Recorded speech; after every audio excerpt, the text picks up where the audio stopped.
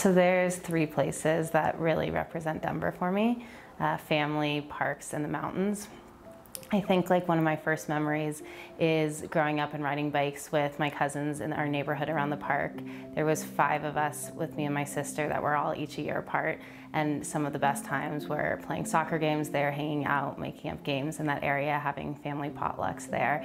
And I remember every single time that we were at the park, my parents would always point out the mountains, and it was like you saw that every day. It didn't matter, and I didn't know why they thought it was so important. And I went to East High School, so actually there's so many memories. Like every time that I see the high school, I'm just like so excited, and everything down Colfax is like, each has such a unique memory for me there.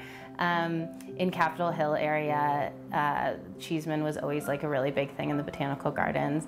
I have very distinct memories of our high school prom. All the girls, we went there and like took these beautiful pictures in the botanical gardens, and that was really fun.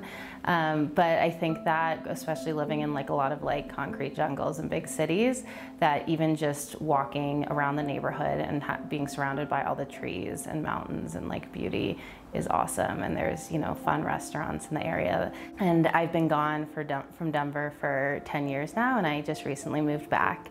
And now I live close to Cheeseman Park, and every single morning I get up early, I walk around the park, I see people playing soccer and think about myself as a little kid, and they have the most beautiful sunset I've ever seen, with the most amount of pinks and orange and reds, and I just stare at the mountains at the park in every single place I am. And it's so beautiful to come back and see my cousins now with kids and watch the next generation experience all this beauty and the amazingness that Denver has to offer. My name is Alyse Opatowski, and I am Denver.